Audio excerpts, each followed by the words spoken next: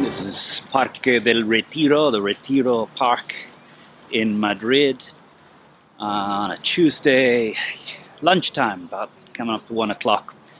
A beautiful park right in the center of Madrid, sunny day.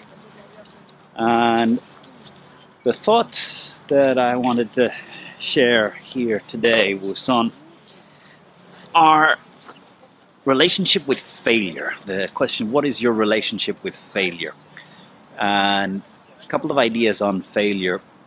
One was if you don't set yourself big enough goals, you're not going to fail. So to not fail is not a sign of competence. It's a sign that you're not really trying big things. And one of the ideas around failure, I think, if you set out to climb the mountain Tibidabo, which is a 300-meter hill behind Barcelona, you're probably going to succeed, you're probably not going to have any blisters, and you'll come back fine. If you set out to climb Everest, you're going to have a lot of blisters, it's going to take you many years, there's going to be many setbacks. And to climb Everest without ever failing, without ever having a blister, without ever having to stop for a couple of days because the weather doesn't allow you to proceed, or you don't have the health, or you don't have the oxygen necessary to proceed, is not a sign of failure. It's a sign that you've set big goals, goals that are dignified, goals that are ambitious, goals that push you to become a better version of yourself. Another perspective on failure comes from baseball, the American sport. And baseball in the US is probably the most statistically oriented sport of them all. Cricket in the UK, Australia, New Zealand, India is another sport that generates a lot of statistics. But in cricket, one of the key numbers is a baseball hitter's batting average. And if you fail to hit the ball and get on base 70% of the time, you are in the Hall of Fame. To get onto base 3 out of 10 times puts you in the top group of baseball batters in history. So to fail 70% of time in baseball is to be a massive success. And what percentage are you looking at in your life? Are you failing 1 out of 2, 1 out of 3, 10%? The guy that shared this statistic, Donald Miller, has a new book out now, and one of the things he talked about is life is even more generous than baseball. If you set big goals, failing 90% of the time on big goals is still an enormous success in life. But they got to be big goals. They got to be Everest type goals, not Tibidabo type goals. And I guess I've been thinking a lot about this idea of the relationship to the idea of failure, because each day, a failure today can really feel devastating. So you've got to see it in the context of the overall goal. And I guess the last video I shared about talking about goals of character, goals of ability.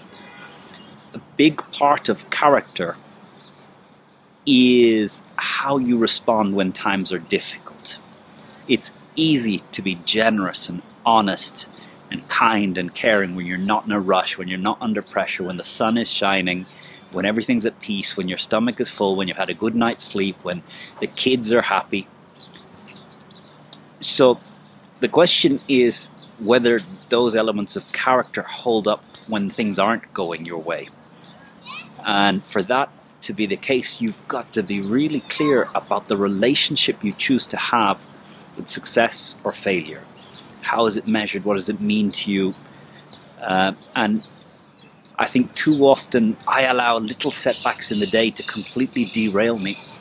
I think in many ways it's because I've not consciously thought about how failure plays a role in a life.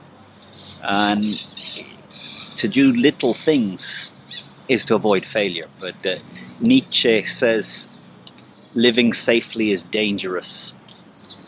Living safely, you don't grow, you don't experience what it is to be alive.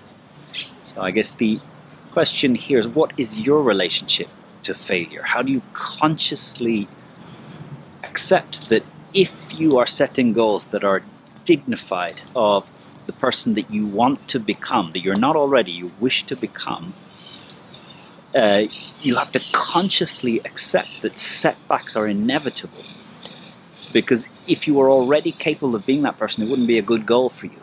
Once you're capable of it, it becomes a goal that's too small for you. So for me, here in the park on a Tuesday lunchtime, thinking about what relationship I choose to have with failure. And very often, I think my attempt is to avoid any failure whatsoever, or any feeling of having failed whatsoever, because I guess what's more important about failure is not whether we failed, it's the emotional feeling of not being good enough. Can we stay there and accept that this is a part of a good human life where you're working on character, a good human life where you have ambitions and dreams that are beyond your current capability? Because if you have dreams and goals beyond your current capability, it's going to push you to grow, to become a better version of yourself, a better professional, a better person, better able to accept wisdom and input from others. If you're not failing, it's probably not because you're highly competent, it's because your goals are far too small for who you have the potential to become. So as we're thinking about January 2022, the year to come, I think the themes I've set for this year, one of my reflections is how to become a better friend of short-term setbacks, short-term failures. How to really conceptualize this idea that in baseball, failing 70% of the time puts you in the Hall of Fame. In sales, we used to have a number in the world of insurance, 18-3-1. 18 phone calls equals 3 meetings equals 1 sale. So in the world of sales, you're failing 17 times out of every 18 to close a sale. And the only way to move forward is accept that route, that structure. There's nothing I could have done in the time that I was selling insurance to become more efficient. It requires 18 phone calls to set up 3 meetings to close 1 sale. And I think even in AI, LinkedIn, CRM world, those numbers still kind of work. You've got to fail 17 times to succeed that one time. And it's our capacity to keep going when it feels like it's not progressing that allows you to then become the type of person that you have the capability to become to achieve the biggest goals. So reflection from Retiro Park here this Tuesday afternoon. Hope you're well. Thank you for your subscribes, your likes, your comments, your questions, and emails and comments from you guys is what keeps me inspired to keep making these videos. So thank you for being a part of this community. Have a great one.